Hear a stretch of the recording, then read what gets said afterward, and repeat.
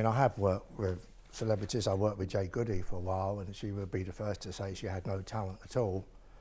But I know that in the last year she was alive, she was responsible for saving hundreds of lives of young women because of cervical cancer and what we were able to get out there.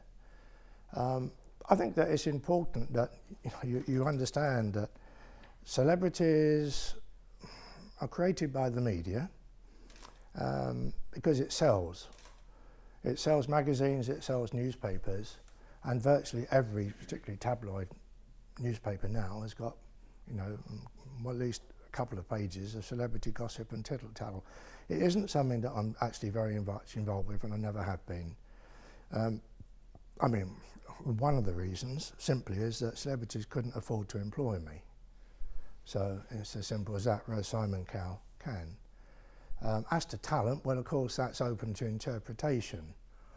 To me, Jade Goody had a wonderful talent for being herself and saying, I'm ignorant, but I'm going to make sure my children have a wonderful education because I never had the chance. But it's so important that they have a wonderful education. That, to me, is talent. I'm dying because my hospitals missed something that they should have seen, but don't let it happen to you. That's real talent. The ability to put other people first and say, I'm not going to sue the NHS even though they're responsible for me dying because of their blunders, because that's money that would come from ordinary people, and I wouldn't want to do that. That's real talent. With regard to Sinatra and Brando and people like that, talent is open to interpretation. Muhammad Ali was very talented, as a fighter. O.J. Simpson as a footballer was one of the greatest American footballers ever. But I think that it's purely, if you were to say to newspapers, magazines, not to write about, and obviously we live in a democracy, why shouldn't we?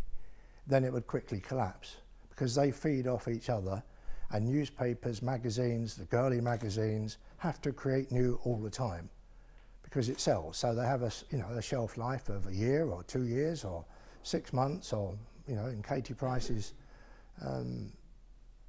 position, several years.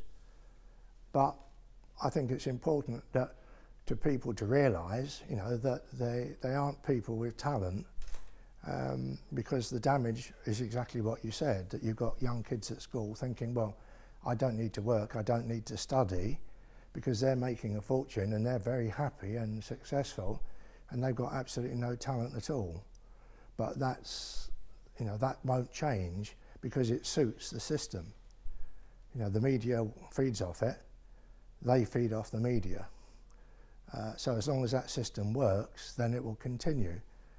I just think it's important that, whenever you get the chance, and I've been asked about celebrities all my life and said the same thing, that there's a lot of people that are famous now that have got no talent at all. Generally speaking, in the 60s, 70s, 80s, when I was building my business and career, people had real talent.